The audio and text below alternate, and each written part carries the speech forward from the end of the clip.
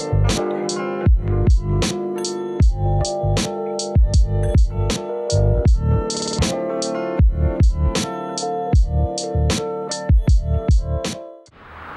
everybody, my name is Cunliffe, Managing Director of Pangea, and welcome to our June video log.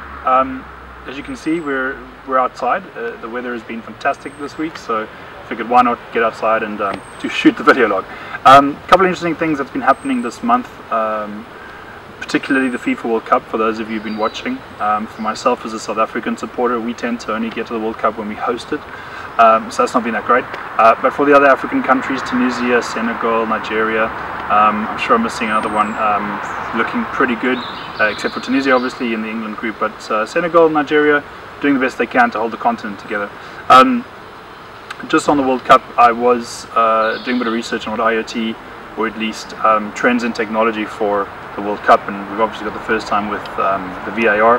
Some say it might be good, some say it's causing problems. I think personally it's good to catch the guys who are literally a bit like in the kind of England-Panama game, trying to rugby tackle football players to stop them scoring goals, and that starts to get picked up. But I think some of the future stuff will be quite interesting. Goal line technology is there at the moment, but some interesting stuff about how we improve the performance of the football players through tracking everything about how they move, where they go, where they spend the most time, but on the other hand also sort of analysing for the competition, being able to really get a true understanding in terms of monitoring of the players. Could kind of pose some interesting things for coaches and also the competing coaches as well. Sort of away from the football and back to kind of traditional IoT, some things we'll be posting in the YouTube link is where some of the growth stats will be coming up to 2020. There's Forbes published sort of the top 10 things you want to know about, and we'll put that into this video log. What I found was interesting was we spoke about launching a product called Fitbit for buildings. It's something most of our partners relatively know about now, and we're starting to kind of bring this forward, which is how do we monitor, understand, and create a smart building. So within the partner channel, everybody generally has a building out of your customers that you work with, so it sounds like it could be an interesting product to kind of take to the entire base.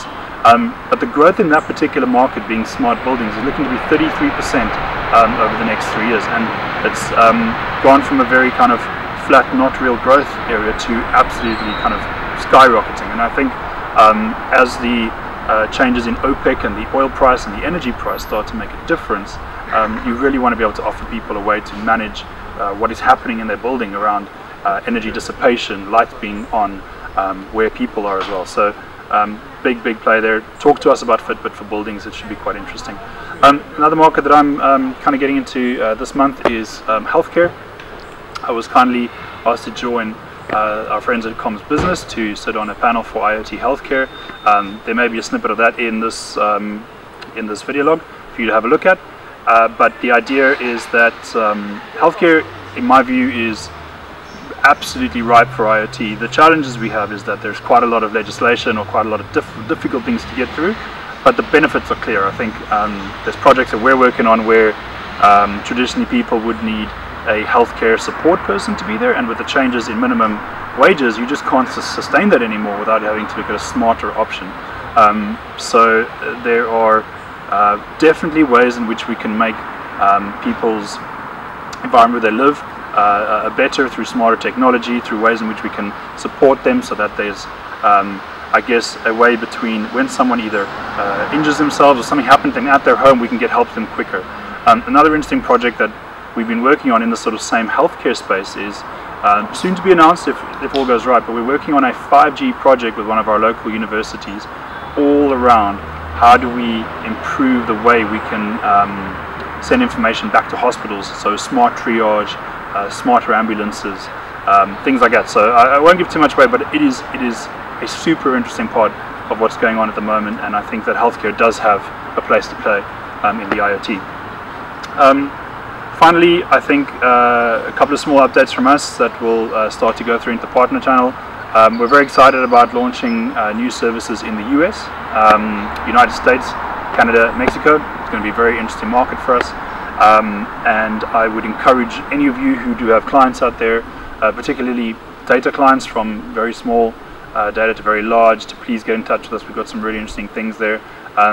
even delivered on US IP addresses, so a little bit techie there. But if you find that could be interesting for you, get in touch with your account manager. That's things that are coming out very, very soon for us. I'd also like to just thank the guys in my team for a lot of effort in the first half of this year. This is the kind of month number 6 out of 12. They've worked really, really hard. I'd like to say thanks to our partners as well. For halfway through the year, we're on target to do some exceptional things, and just really say thank you, and hopefully we can continue to do that. And for those of you who are just sort of dipping your toe into what IoT might be for your business, I've personally had a few conversations in the last couple of weeks with new channel partners who have said that the requests they're getting for whether it's just IoT SIM cards or actually IoT ecosystem opportunities where we look at the device, we look at the analytics, they've come to us, they want to work with us, and I think there's some real good opportunity there. So hopefully that sort of continues and we can all enjoy the next half of the year. That's all from me for this month. Hopefully we'll see you next month again when you join to listen to us. My name is Dan Cunliffe. Thanks so much.